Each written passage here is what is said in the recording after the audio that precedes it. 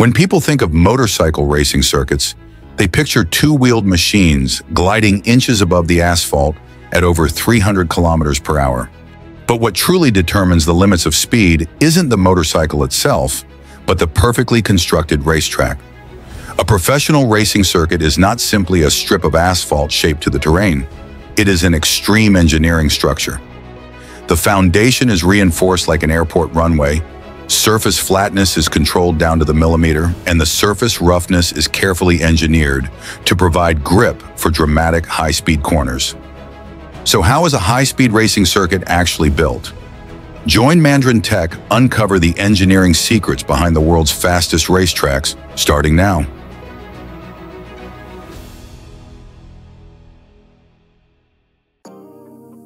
Now we will visit Silverstone Circuit in the United Kingdom, a historic motorsport venue built on a former Royal Air Force airfield in the English countryside.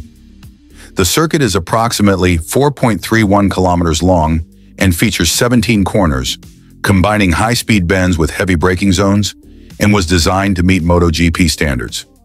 The track surface uses advanced polymer asphalt, optimized for grip in conditions where surface temperatures often exceed 50 degrees Celsius, while still allowing rapid drainage during intense tropical rainstorms.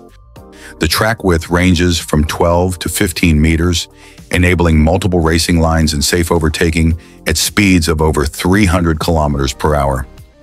However, after just 1 year, the circuit suffered from asphalt bleeding, where bitumen rises to the surface under extreme heat, making the track slippery, reducing grip, and causing bikes to lose traction at high speed. As a result, during the 2023 upgrade, the entire foundation structure, base course and drainage system were reinforced. The first step in building the Silverstone circuit began on paper, where engineers were not just drawing a racetrack, but shaping how humans would control speed at the absolute limit. Built on the site of a former military airfield, the track layout was designed to maintain a very high average speed, with long, large radius sweeping corners linked together, forcing both the car and the driver to operate under constant maximum load. On the design plans, every parameter, such as geometric curvature, track camber, lane width, sight lines, and safety zones, was carefully modeled in detail.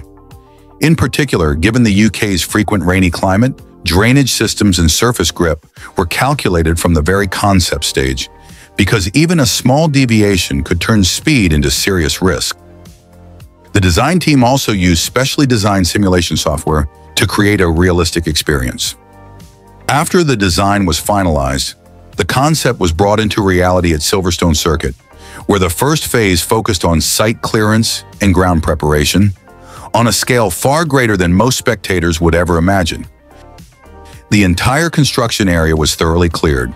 Vegetation, grass cover, organic topsoil, and deep root systems were completely removed to prevent future settlement and deformation. Remnants of the former military airfield, from concrete runways and rigid foundations to outdated underground infrastructure, were selectively dismantled or reprocessed. The site was then graded to the designed elevations, not to create a perfectly flat surface, but to form a precise terrain that defined longitudinal slopes, crossfalls, and drainage paths. Once the site is cleared and graded, the subgrade construction begins with controlled soil placement, where selected fill material is spread in thin, uniform layers along the track corridor. This step ensures consistent density and prevents uneven settlement that could later distort the racing surface. Heavy machinery then distributes and levels the soil precisely to the design profile, forming the base geometry for elevation, camber, and drainage. Each layer is compacted using rollers to achieve the required load-bearing capacity, eliminating air voids that could weaken the structure under repeated high-speed stress.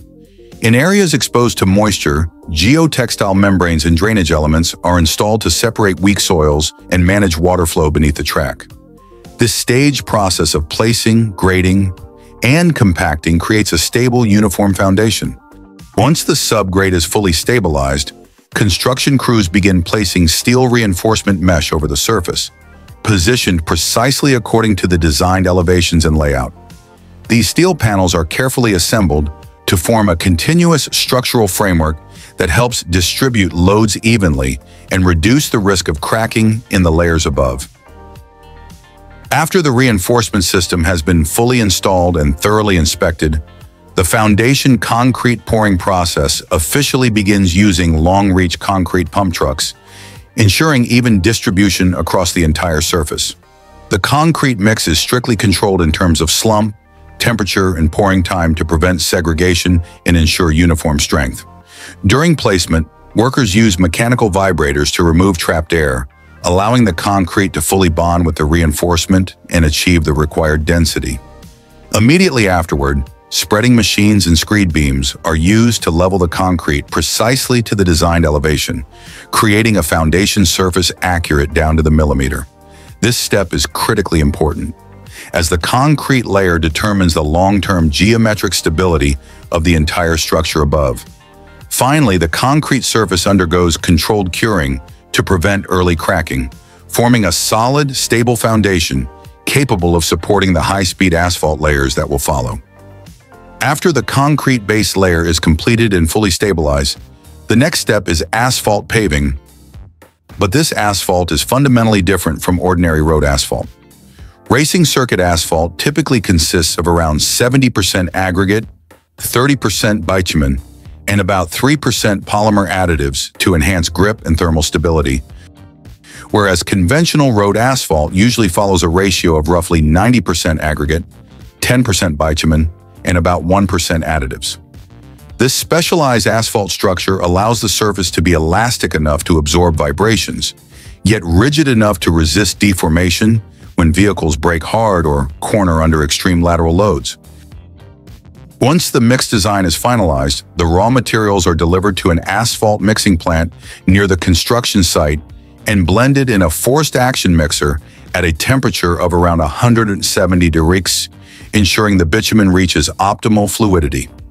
The mixing process lasts approximately 60 seconds, with the mixing paddles operating at about 80 revolutions per minute, allowing the bitumen and polymer additives to fully coat each aggregate particle. This controlled process ensures the asphalt mixture achieves the required uniformity, adhesion, and structural stability. Afterward, the hot asphalt is discharged directly from the mixing plant into insulated specialized truck beds through a sealed loading hopper system. This method allows the material to be transported straight to the construction site in the shortest possible time, minimizing heat loss during transit. Now the asphalt paving stage begins. For a racing circuit, the surface is not paved in a single layer, but is built from 3 different asphalt layers, each serving a specific purpose, much like constructing a multi-layer cake. The bottom layer carries the load, the middle layer shapes the geometry, and the top layer provides grip for the tires. The first layer, the primary load-bearing layer. This is the first asphalt layer to be laid, with a thickness of approximately 5 to 7 centimeters. Its role is to support the full load of racing vehicles during heavy braking and high-speed cornering. The asphalt is prepared at the mixing plant at a temperature of around 160 to 170 degrees Celsius, then transported directly to the site in insulated dump trucks. On site, the hot asphalt is fed into the paving machine and spread evenly across the surface like a continuous hot carpet. The paver moves slowly and steadily, ensuring a flat and uniform base from the very first pass. Once the lower layer has stabilized, the second layer is laid on top with a thickness of approximately 4 to 5 centimeters. This layer smooths the surface and distributes loads evenly down to the layers below. At this stage, multiple machines operate simultaneously. The paver spreads the asphalt, vibratory rollers compact it from the inside outward, and rubber tire rollers perform a final pass to press the surface, ensuring strong bonding and eliminating air voids. The third layer, the tire surface contact layer. This is the thinnest yet most critical layer, with a thickness of approximately 3 to 3.5 centimeters. It directly determines how much grip the car has on the track. The asphalt used in this layer contains special additives designed to withstand high temperatures and generate high friction. During paving, the temperature must be kept extremely high. If the mix cools too much, the surface can become porous or begin to peel. Rollers are allowed to Operate only within a very short time window while the asphalt remains sufficiently hot. Mistiming this step can ruin the entire surface. The entire asphalt paving operation must proceed continuously without interruption. A single delayed delivery truck, an unexpected machine shutdown, or a thickness error of just a few millimeters can force an entire section to be milled off and rebuilt from scratch. Even under rainy weather conditions, the paving process is not allowed to stop once it has begun. Specialized coverings, drainage control, and strict temperature monitoring are used to keep the asphalt within its workable range despite the rain. Any unplanned pause could cause the mix to cool unevenly, risking surface defects that would compromise the entire racing line. For a racing circuit, this is not simply road construction. It is the creation of a precisely engineered surface, where every centimeter directly affects speed and driver safety. After the asphalt paving is completed, the surface is left to cure and stabilize for approximately 2 weeks. Once this period ends, the testing phase begins, with service vehicles and test cars running at gradually increasing speeds to evaluate surface grip, smoothness, and structural response. Data from these test runs is then analyzed to confirm that the track meets the required safety and performance standards before official use. In parallel, additional works are carried out, including the installation of safety barriers and the construction of grandstands. These elements are designed and positioned to protect drivers and spectators while maintaining clear sight lines across the circuit. Together, they complete the transformation of the site from a construction zone into a fully functional racing venue. And so the racetrack is now ready to host international standard MotoGP races. After a period of operation, the racing surface begins to show clear signs of deterioration. Thousands of high-speed laps gradually wear down the top asphalt layer, causing it to harden, lose elasticity, and become polished. Heavy braking forces concentrated at corner entry points, combined with the heat generated by racing tires, accelerate the aging of the bitumen far more quickly than on conventional public roads. If the track continues to be used without intervention, reduced grip can make vehicles more prone to sliding and significantly increase the risk of loss of control at the performance limit. The first step in the repair process is removing the rubber buildup and cleaning the surface. Rubber from racing tires is heated to extremely high temperatures and bonds tightly to the asphalt, especially along the racing line and at heavy braking zones. To address this, maintenance crews use high-power thermal burners that apply direct heat to soften the rubber and break its bond with the asphalt surface. Once heated and loosened, the rubber is immediately scraped off and vacuumed away using specialized equipment. This heat-based method removes rubber effectively without abrading or damaging the underlying asphalt structure, while restoring the track's original design friction characteristics. Next comes the milling of the old asphalt layer, the most critical stage of the entire process. High-capacity milling machines are deployed to remove the worn surface layer to a precise depth, typically several centimeters, depending on the level of damage. Milling depth is continuously controlled using sensors and laser guidance systems to ensure that the underlying structural layers remain unaffected. The removed asphalt is collected on site and transported away for recycling or further processing. After milling, the surface must achieve consistent flatness and texture, creating ideal conditions for bonding with the new asphalt layer. Once milling is completed, the placement of the new asphalt layer begins immediately. The fresh asphalt mixture is produced according to the original design specifications, with strict control over material composition, temperature, and mixing time. Hot asphalt is delivered continuously from the mixing plant to the site to prevent interruptions. On-site, paving machines spread the material evenly across the prepared surface, maintaining the correct elevation and cross-slope of the circuit. The paving process must remain continuous. Any interruption or uneven cooling can introduce weak points into the pavement structure. Immediately after paving, compaction and surface stabilization begin. Vibratory rollers perform the initial compaction passes to achieve the required density, followed by rubber tire rollers that press the surface to eliminate air voids and strengthen the bond between aggregate particles.